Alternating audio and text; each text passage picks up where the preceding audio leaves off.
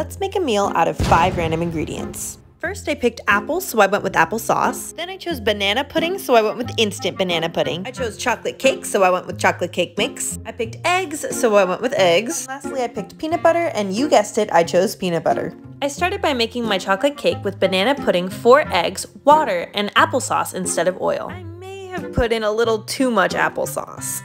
Then I mixed it together, added in some peanut butter, and mixed it some more. The flavor was definitely interesting. And instead of splitting up the batter, I put it all in one cake pan. I'm scared of this. It is so like thick. It's like a loaf of bread. It tastes burnt. I happen to have some frosting nearby.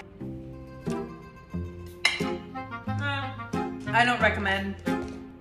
I'll give it like a 5 out of 10. No Cassie dance for that one.